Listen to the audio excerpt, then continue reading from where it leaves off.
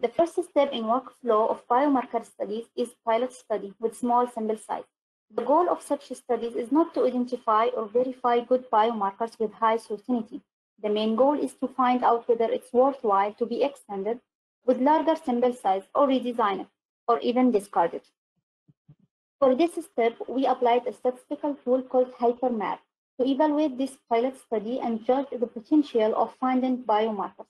We use entropy to compute the goodness of each single biomarker candidate in real data set and also random data with the same dimension of real one. Also, we need to estimate p-values to compute the confidence interval.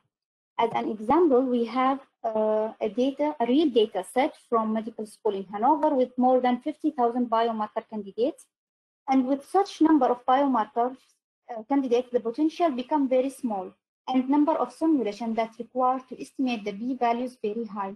In our case, we need 5 million simulations. We need around 4 hours to run the code in the original R code, while in DFE, we need only 5.6 seconds. The runtime accelerated 2,500 times. And now we will run the application.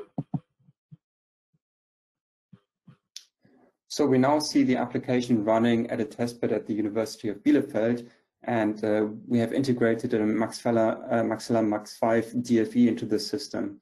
So what you see here is 2 versions of the applications running, the original R version and the accelerated DFE version.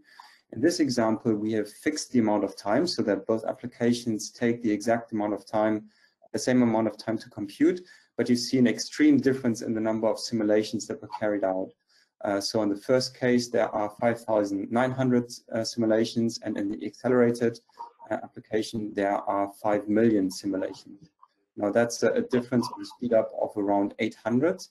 Now I should briefly comment on this extreme speed up. This is due to the fact that we've went from an unoptimized R version, which is single threaded, to a highly optimized DFE version. We've also done an intermediate version, which is optimized C++, and we saw that the speed up of going from R to optimized C++ was about 40, and then going from C++ to the DFE version was another speed up of 20. So a speed up of 20 against optimized C++ software is a more common typical outcome for such an acceleration process. And now we'll run the application again and see at the energy efficiency. Now here in this dashboard, you see the power usage. And the first spike you see is the power of the unoptimized R application. And then you see a second spike, which is a much lower power. So this is the accelerated version running on the DFE. So we see that power is optimized. We also see in the panel above the simulations per watt and the overall simulations.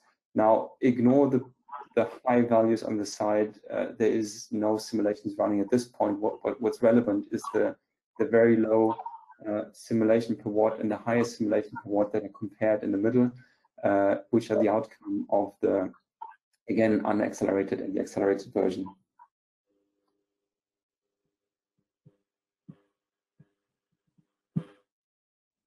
Okay, so when we fix the runtime to 5.6 seconds, we can run using the original R code only around 5,900. That leads to 0 confidence. While for 5 million simulation using DFE, we get 95% confidence. And this is obvious in the plots. We can see in the plot without using the DFE, where the upper confidence interval in the green line is below the orange one, which represents the random data. And this is completely wrong from statistical point of view. With such cooperation, we can implement HiPerMab for bigger data set with more biomarkers candidates and larger sample size, which we have never dreamed to touch it before. Thank you so much.